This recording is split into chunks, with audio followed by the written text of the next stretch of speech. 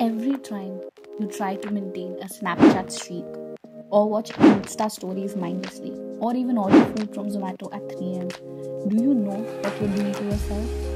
The average human attention span has dropped from 12 seconds in 2000 to 8 seconds, shrinking nearly 25% in just a few years.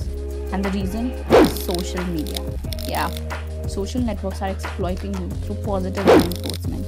They are making you watch what you want to see, which keeps you hooked to your screens for longer hours.